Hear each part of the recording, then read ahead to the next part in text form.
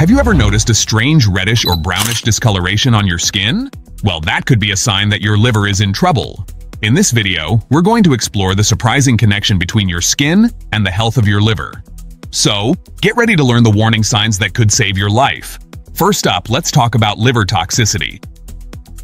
Liver toxicity is a pathology that arises when the liver cannot handle toxins in the body anymore and starts to swell up with toxic substances, causing inflammation and, in extreme cases, death. It could be a result of several factors such as poor nutrition, alcoholism, pollution, and some chemical substances like drugs. If the liver is not functioning properly, toxins cannot be cleansed properly, and they circulate in the bloodstream, harming the rest of the body.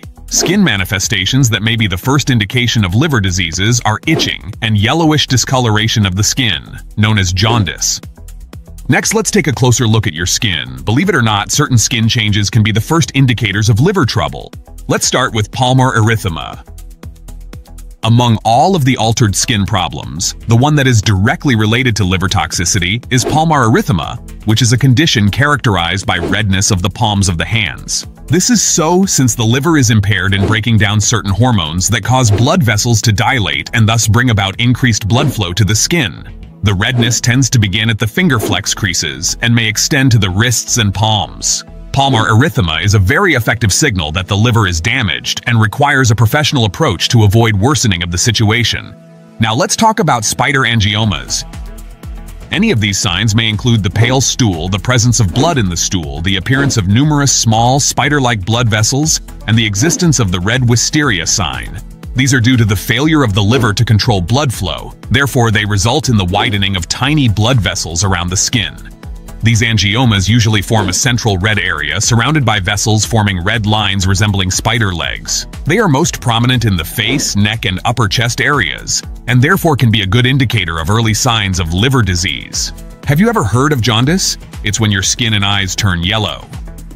Some of the skin changes that come to light as a sign of liver toxicity include jaundice, which is a yellow coloration of the skin and the sclera of the eyes. This happens when the liver fails to metabolize a substance known as bilirubin, which results in its buildup within the bloodstream, causing a condition referred to as jaundice, characterized by yellow skin. One of the most evident symptoms of liver injury is jaundice, which can sometimes present only as a slight icterus or some kind of lemon hue. If a person has known liver issues, then he should consult a doctor immediately in case he experiences signs of jaundice, which is when the skin and the eyes turn yellow. Next up is pruritus, or intense itching. Pruritus can often be just a skin ailment. However, more frequently, it might be an indication of liver pathology. The liver is said to detoxify and excrete toxic substances that are in the body. If you have liver disease, this ability will be reduced, and as a result, those toxins will accumulate in the skin and cause rashes and intense itching, which often do not respond well to therapy. Itching is one of the prominent signs of cholestatic liver diseases, which are associated with bile obstruction and affect the patient's quality of life.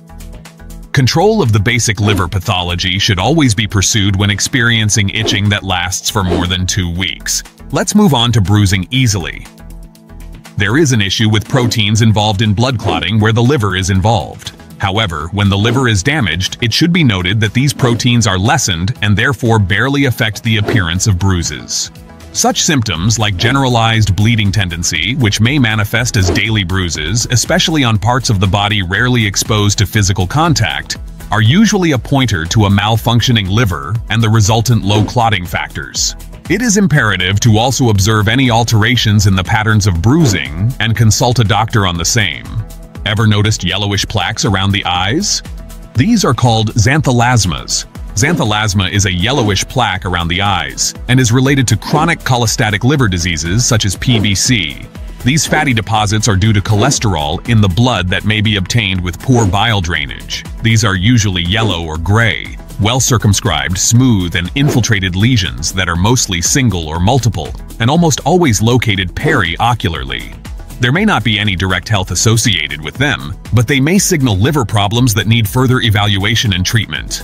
Lastly, let's talk about porphyria cutanea tarda, PCT. This condition results in the formation of blisters in the skin areas exposed to the sun and excessive hair growth in the same areas. It is linked to liver illness and is provoked by such factors as alcohol consumption, especially in those with HCV co-infection. For PCT, the affected person is missing an enzyme necessary for heme production. Hence, photosensitive porphyrins accumulate on the skin. Sunlight affects the skin, resulting in the formation of blisters, the development of scar tissues, and tangled hair in the affected regions. This is primarily because an undiagnosed liver condition should be catered for, and some causes, such as alcohol consumption, should be avoided in patients suffering from PCT. Apart from skin changes, there are other warning signs of liver toxicity. Besides this skin manifestation, there are the following signs and symptoms that are suggestive of liver toxicity: weakness, sweating, fatigue, pain in the belly, nausea and vomiting, loss of appetite, leg or abdomen swelling, and confusion or problems with memory. It's needed to visit the doctor if you have any of these symptoms or signs in most cases. Therefore, patients with certain conditions need to receive prompt diagnosis and begin treatment to avoid deterioration of the liver condition and critical condition. Now, what can you do to keep your liver healthy? Limit alcohol consumption. The liver is a known victim of alcohol, so one should avoid it or take it in moderation to safeguard his or her liver. Eat a healthy, balanced diet. Restriction of nutrient-dense foods such as fruits, vegetables, whole grains, and lean proteins will also assist in preventing the liver from being toxified. Avoid exposure to toxins. Avoid toxic substances, pesticides, and other pollutants that negatively affect the liver. Take medications as directed. Ensure that you adhere to your doctor's advice on the dosage of any medicines you take, since some of these are toxic to the liver. If you are attentive to the signals that your liver tries to show you and take proper care of it, you will provide this important organ with the necessary conditions for work, and your skin will stay healthy. Keep an eye out for palmar erythema, spider angiomas, and jaundice, and don't hesitate to see a doctor if you notice anything out of the ordinary. Your liver and your overall well-being depend on it. What are the interesting things that you learned from today's video? Leave your thoughts below. Don't forget to like and subscribe for more amazing videos. Thanks for watching.